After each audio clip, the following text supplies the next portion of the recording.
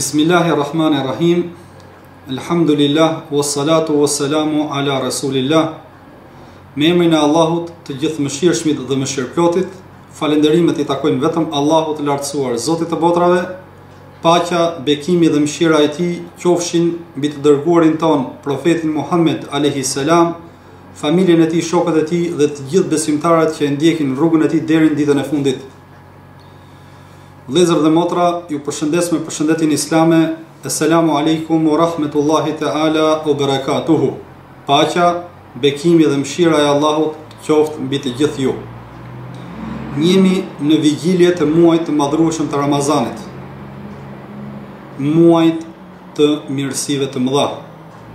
Agjërimin e këtij muaji Allahu i lartësuar e ka bërë detyrim për besimtarët musliman, të cilët kanë arritur në moshën e pjekurisë, janë të shëndosh, nuk janë në udhtim dhe janë të zhveshur nga çdo lloj pengese që mund t'i pengojë ato nga agjërimi.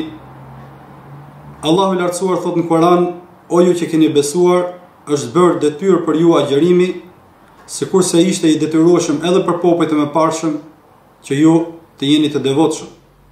Profeti Muhammed alayhi salam thot: "Feja islame është ngritur mbi 5 shtylla.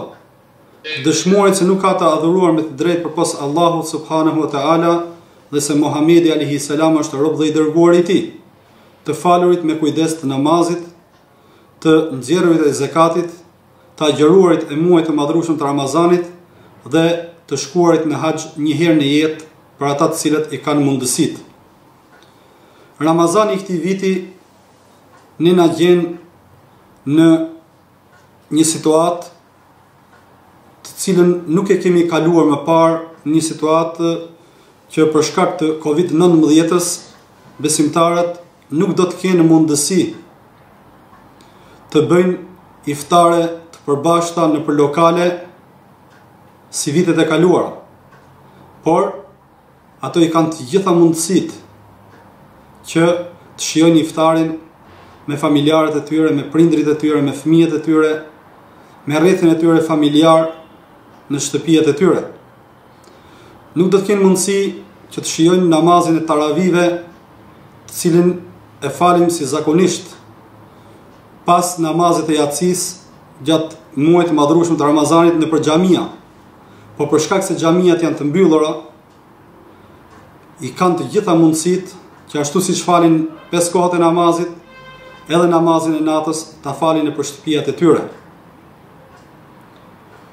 Besimtarët gjatë këtij muajit Ramazanit duhet të përpiqen që krahas agjërimit gjatë ditës, namazeve që nuk duhet i neglizhojnë, cilat janë detyrime, të falin edhe namazin e natës, të lexojnë sa më tepër nga Kurani i Madhërueshëm, të jenë sa më solidar, të ndihmojnë familjet të cilat janë në nevojë, të lexojnë sa më shumë nga Kurani, të bëjnë dhikr sa më tepër, të përmendin Allahun subhanahu wa taala.